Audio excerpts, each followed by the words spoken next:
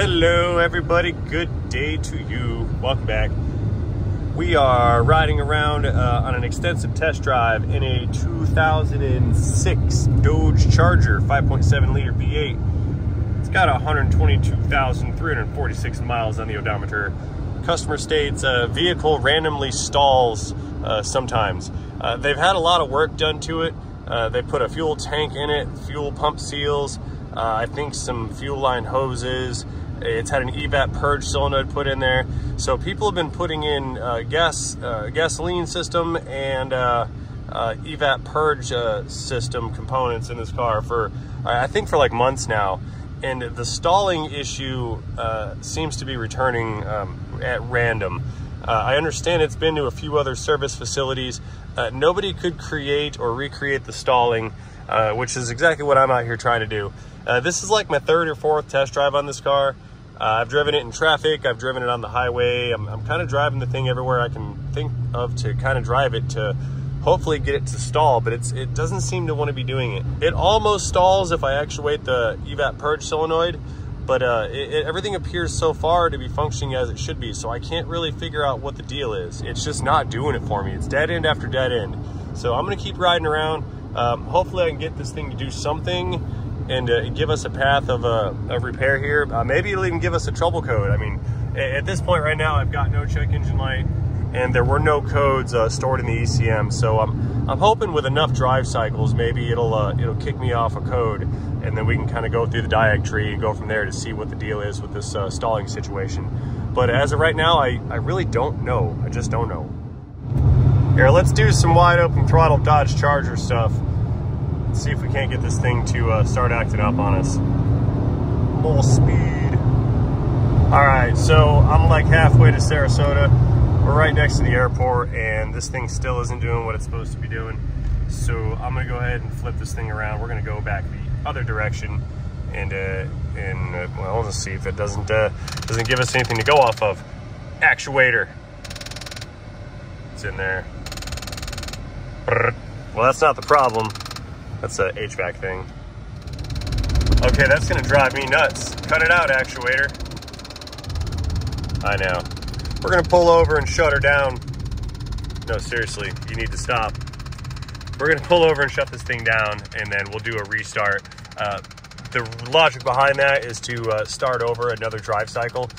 Some trouble codes require more than one drive cycle in order to set, so we wanna go ahead and initiate that second drive cycle ASAP. I think I found the spot over here to our left. U-turn action. Ringing. There we go. We'll go inside of this little parking lot looking thing right here. We'll hang out over here. All right, parking's the auto. Let's pull up the scan tool data and see if there's anything going on here. First, let's shut her down. Open the door so it thinks we got out. Close the door so it knows we're out. Open the door so it thinks we got in. Close the door. Restarting the engine. There we go. That was interesting. There was a car parked right there, and they left as soon as I pulled up. They left with a quickness. I wonder what they're doing. Oh well. So here, let's go into codes menu, see if it set any trouble codes while we were out. That's a negative. It didn't have any when I started looking into this car, and it still has none. I don't know. Back to data we go. So we've made it down to fuel trims. Got our short terms here and here, long terms here and here, and this it's right on the money. We're hovering very close to zero. Let's give it a little bit of throttle here. We're up to about 1,500 RPM. These fuel trims are looking good.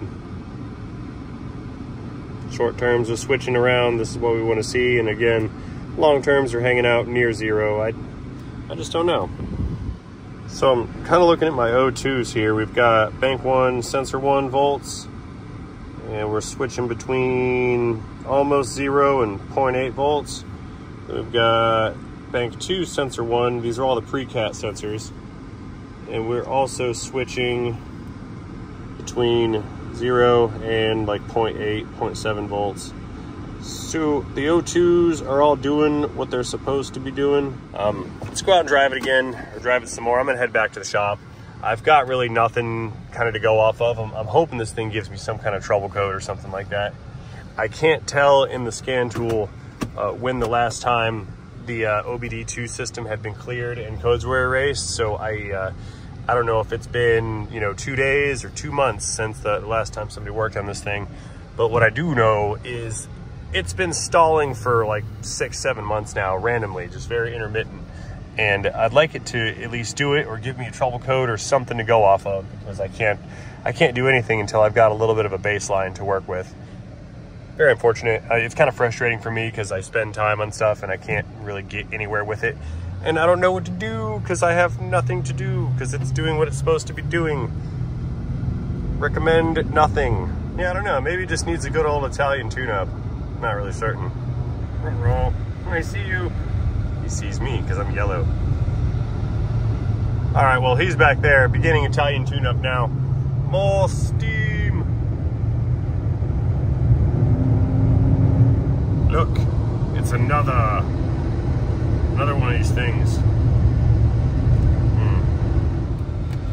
Okay, I returned to the shop after many miles of test driving, and we still have no stalling. We still have no codes, no rough running, and kind of no direction. So, well, it's getting a little late. I'm gonna go ahead and park this thing. It's going home time. We're gonna park it. I'll pick it up again in the morning. Okie dokes, it's the next day. We're headed back into the Hemi-powered V8 Charger. I have kind of an update. I wasn't able to recreate the conditions, the stalling, and we called the guy, and he says that you can almost guarantee it's gonna happen after refueling the fuel tank. So perhaps we have an evap system issue or some kind of a fueling issue. So what I'm gonna do, what we're gonna do, we're gonna go for a little road trip one more time, head over to the gas station and put some fuel in this thing, and then see if it wants to stall after having received a full tank of gasoline. So let's try that. Back out on the road we go, and we'll see if this thing's gonna stall or not gonna stall. We're not going far. There's a Circular K gas station just around the block over here. So we're gonna go over there. Hey, see that guy right there? My big blue toolbox that I have in the shop, I bought from that guy like 10, 12 years ago. It's funny just how small the world really is sometimes, isn't it? Very strange. There's the fuel station. See what I meant? Circular K. It's actually Circle K, but I like to say Circular K because that's more fun. More funner. Anyway, let's swing into here, get some fuel. What side is my fuel on? Left side. Okay, left side, strong side. Yeah, did you guys know about that? The fuel gauges in vehicles should have a little arrow on them, and that little arrow tells you what side the fuel filler cap is located on. Fun fact. It's useful if you have a rental car. All right, parking the auto. Powering down. Let's fill this thing up to the brim and see what happens. Perhaps it's had an overfill event and the the evap canister is full of fuel. That's a possibility here. Okay, we'll give that a push. There we go. Okay. Checking out the cap. O-ring looks okay. All right. Begin fueling now.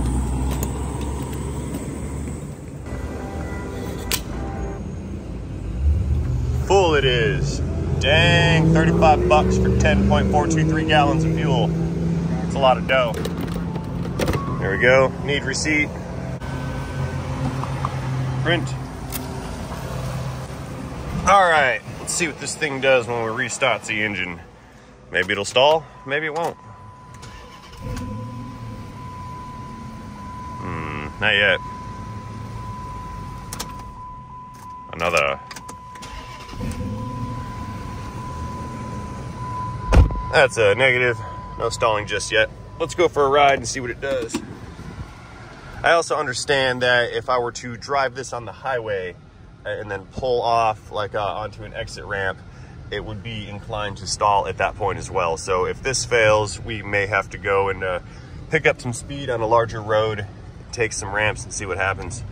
But for now, we'll try it on surface streets.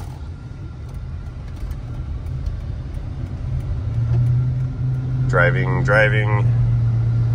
without stalling.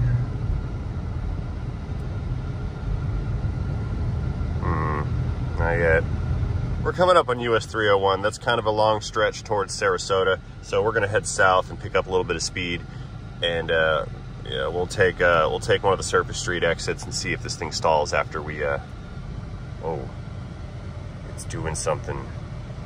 I just felt it kind of shudder a little bit. You gonna do it?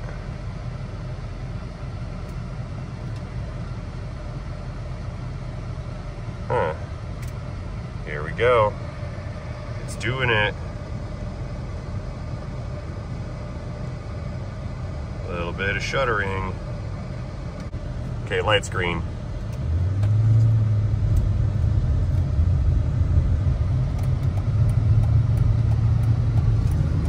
Safe.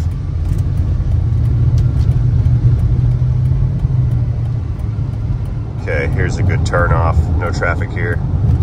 We're just gonna turn and kind of pull over on this road and see what happens. I don't think I've ever been down this road. I don't know this road. Yeah, let's just stop right here. A few moments later. No, nothing yet. Okay. Back out to the big road. Let's flip around. Drive through the grass. It's Florida, we can do that. Dukes of Hazzard style.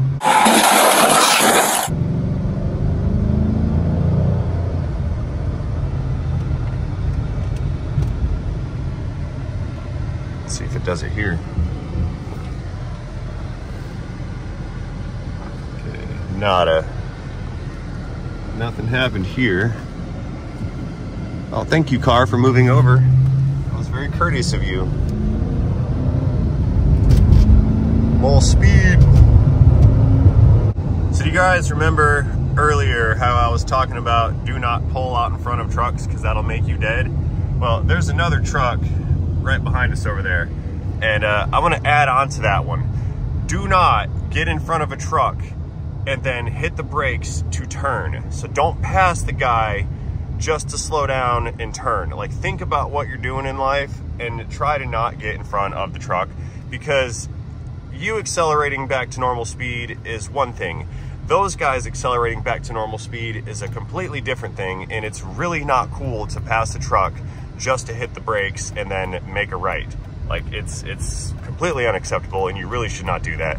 That also counts if you're making a left. So point being, stay away from the front of the trucks. That's not a safe place for anyone to be. They don't want you there. You don't need to be there. Just don't be there, okay? Just think about what you're doing, and if you have to turn coming up pretty soon, just move over and get behind the truck and wait an extra like 6 nanoseconds. The entire world will be a better place if you guys can practice that type of procedure. And you know who you are. And that will end my traffic safety monologue of the day. Are we stalling? No, we're not stalling. Frustrating. All right, I'm at another red light. Still not seeing anything with the stalling. Like, I know it shuddered that one time, but it has not happened since. I don't know yet. Still no stalling. Stopped again. No stalling. I'm headed back towards the shop. We're gonna swing back into the lot and nose this thing in.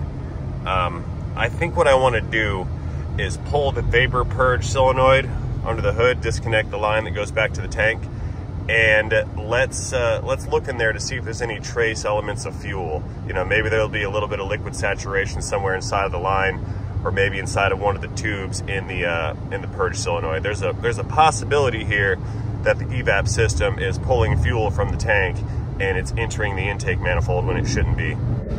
Okie dokes, we have returned to the shop space here.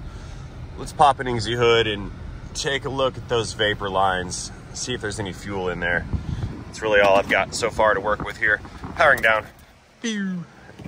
And of course, popping easy hood wherever that hood thing is. Where are you, hood latch? There it is, found it. Hood popped, achieved. Okay, down in the back of the engine compartment here, hood's open. This is our evap purge solenoid. You can see it's nice and shiny. Somebody has replaced this thing once upon a time. What I would like to do here is pull off these little lines This is the one to the tank. This is the one to the intake manifold vacuum source. Let's check these and see if there's any fuel. I smell fuel, but I would like to see some fuel here. If it's drawing fuel from the tank through this valve and into the intake, it'll run silly rich for X amount of time, and that will cause a stalling condition. Yeah, I can smell some fuel in there, but I'm not seeing any fuel in there. I was hoping to see some. It's not okay. All right, I need to put this thing on a rack. Let's check the underneath carriage, take a look at the fuel tank and the vent canister, and we'll see if that's where our issue may lie. Put that back. All right, the rack is set. Moving on over to the black subscribe button. 5.7 liter Dodge Charger Hemi V8. Moving on up. Let's go and check the underneath carriage. See what lies beneath. While this is going up, I have done a little bit of back-end research on this vehicle, and I have found that there were, this is actually kind of a common symptom with this, there have been some bulletins suggesting that a fuel tank replacement is required because the vents on the tank, I guess, stay closed, and what happens is the evap system will just suck up fuel from the tank and it ends up in the purge solenoid. However, I don't know if that applies to this. I don't know if it's a recall or just a service bulletin. I do understand that this car has recently been at a local dealership, and that tells me that had there been a recall, it would have been performed at that time. However, the symptom still remains, so I'm assuming that that particular service bulletin or recall does not apply to this vehicle, because if it had, the dealership would have done it. All right, coming down below here, what do we have? We've already got a new fuel tank in this. You see how that's kind of shiny? It's not brand new, it's been here for a minute, but yeah, look at those vent lines up there, see those? Those are nice and shiny. I see witness marks on the bolts for the straps for the fuel tank. So this tank's already been out once upon a time. Somebody has already replaced this as per those bulletins. It appears that that has not fixed the issue then, okay? So I guess we can rule out that it needs a fuel tank. Let's find the vapor canister. That's what we're gonna be looking for next. Where's the vapor canister? Let's see. Okay, we've got some lines here. That one runs up and goes into the fender well. I wonder if that's just the vent. Let's let this down some, pull the wheel off, and maybe pull this inner fender liner out and see if we can't locate the vent canister or the actual vent to see if that thing's not clogged or restricted. We've obviously got some kind of there's gotta be some kind of restriction here. I think it's pulling in fuel, but I really don't know. I can't even get the thing to stall on me. It's like a wild Chrysler goose chase. Incoming loud noises. Let's pull this wheel off. Looks like the rain has kicked back up again. I believe we're experiencing some kind of a tropical depression due to warm Gulf of Mexico water temperatures, as well as increased weather activity on the African continent. It's gonna be a good hurricane season this year. All right. Anyway, let's, how do we get this out of here? We've got some clips. It's all plastic clips. Let's get this thing apart real quick. What do we have down here? Let's take a gander. I think somebody has also been here before. Yeah, there's a zip tie at that vent. I don't know if this has been replaced or not. Yeah, it has. That says dormant on it. Somebody's changed that thing before. I don't know, guys. Oh, flashlight down. Everything on this car regarding its evap system has been replaced. Fuel tank's been replaced. It's all been replaced. Even this, oh, wait. I wonder if the canister is original. That does not look like it's been replaced. Yeah, we've got a new vent valve here that says dormant on it. Someone's relocated the vent filter. Here's the line going to the tank. Let's open this line up and see if it's got like pressure in it or whatever. Gonna come off. Okay. And there is fuel in there. We have fuel. We have fuel right here. See that? Interesting. How did we get fuel all the way up here? This is above the tank. Let's take it apart here. Let's go ahead and I'm gonna pull this this whole canister out of here and we're gonna take a look at it. Let's do that next. Connector looks good. 10 millimeter coming in.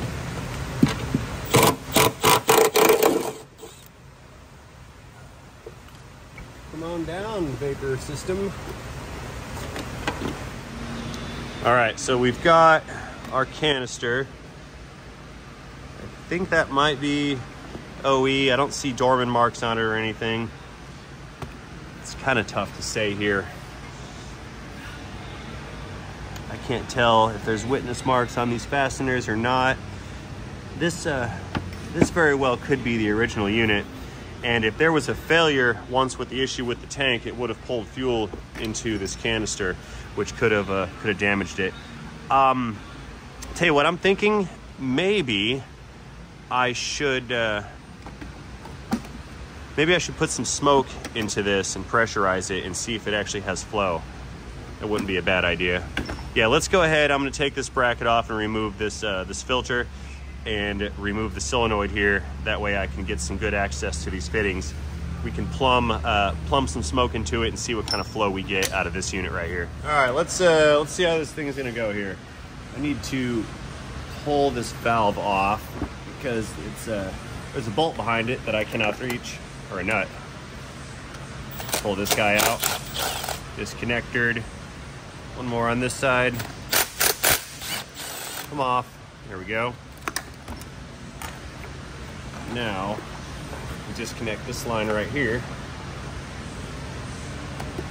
Anything inside? Any gasoline? No, I don't think so.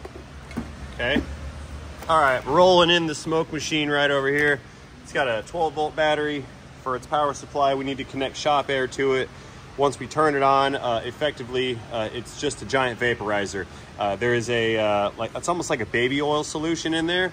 The thing will heat up and the air will press through the tube via the air pressure from the shop air hose, and it'll send a very rich white smoke at a regulated pressure, and we can connect that smoke to the ports on this this canister here to see if it's got a restriction or even a leak, something like that. So let's smoke test this thing, then we'll go from there.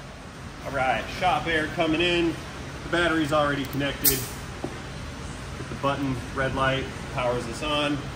We have a flow meter and a regulator over here on the right. We can see the ball valve is all the way at the top. See that right there? So we now have some flow. It's making smoke. This is good. Let's go ahead and connect this guy. Stay, smoke machine, don't fall. There. Let's plug this thing in, see what it does.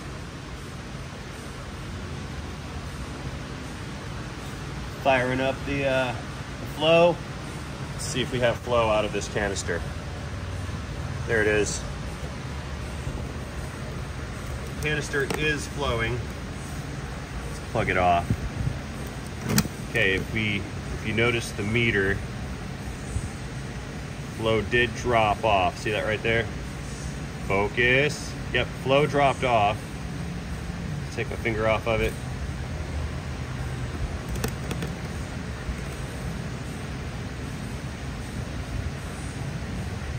Okay, I'll pull my finger off. There goes our flow. Okay, so we have flow through the canister. Smoke is coming out. It does not appear to have any leaks. So that tells me this canister is okay. While the smoke machine's out, let's go ahead and connect it to the vehicle, and I guess we can smoke the fuel tank and see if that's got any kind of leaks or problems of that nature. Maybe it does. Maybe it does not. Let's connect this over here.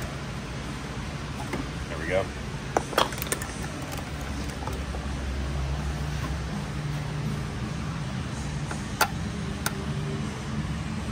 All right, moving back up.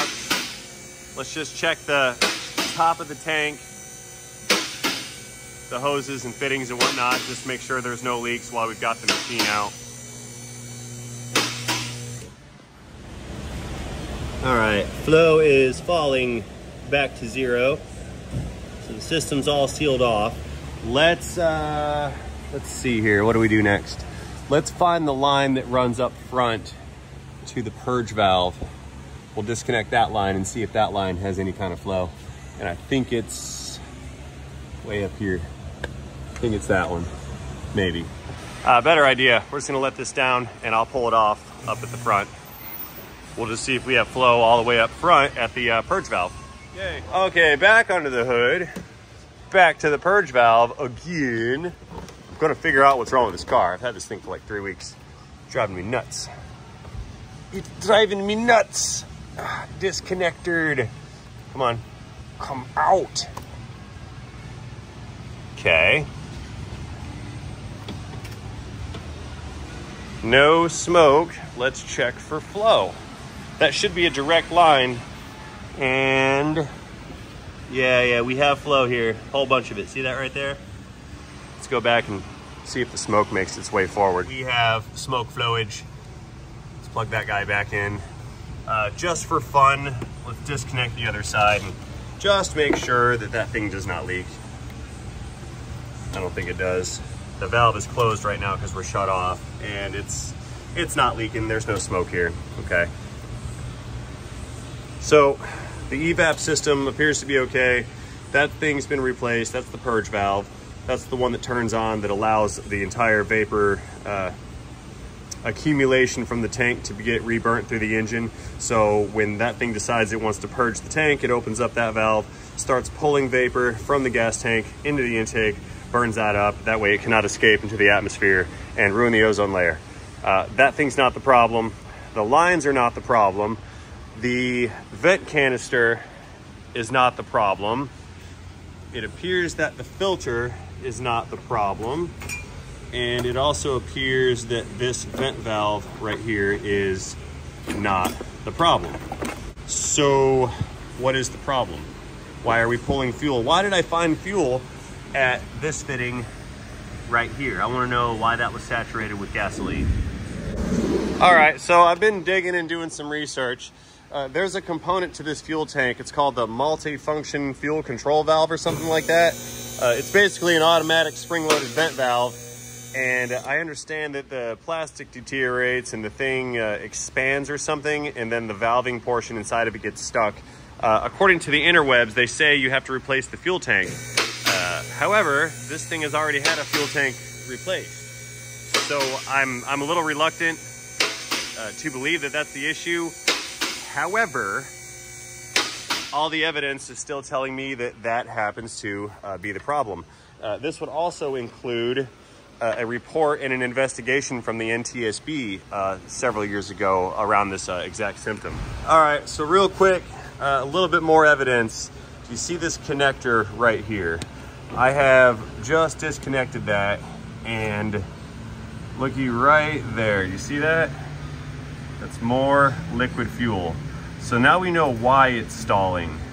It's pulling liquid fuel into the intake manifold. So whatever has been done to remedy this in the past did not work, and they, like I said, they put a fuel tank in it. So we know it's drawing in fuel kicks when it shouldn't be. That's confirmed now. We found fuel here, still some there. We found fuel here, saw fuel up front at the purge valve, but it shouldn't be pulling that fuel in. That's the main issue here. I'm not okay with this, because the solution to the issue has already been implemented, and that solution is replace the fuel tank. Now, I've noted the part number over here, the 04726039 Alpha Alpha. When you Google it, it comes back to a Charger with a 3.6. But if you cross-reference the number into the Mopar part list, it says it's also applicable to the 5.7. We're in the back of the tank at the differential. If we look up, we can see here that it seems to have some new lines in there. Now, right around this location is where that little, that valve is supposed to be. Can you guys see that in the mirror right there? That valve, which is part of the tank, is the reason that the situation began, which is why folks were replacing the fuel tanks to begin with. That also looks like it's new. So we either have a faulty replacement tank or something very, very new and interesting is going on here. So we got to go with what we know. We know that the engine is drawing in fuel through the evap system when it should not be. We know that the canister is not clogged. We know that the vents work. We know that the filter is not restricted. We know that the gas cap is good, yet we're still getting fuel up here, higher up above the tank. I gotta think that based on everything we have here, we have a faulty tank. Like, it's gotta be that little check valve thing up the top here that is that's faulty and causing this issue. It's gotta be the same thing.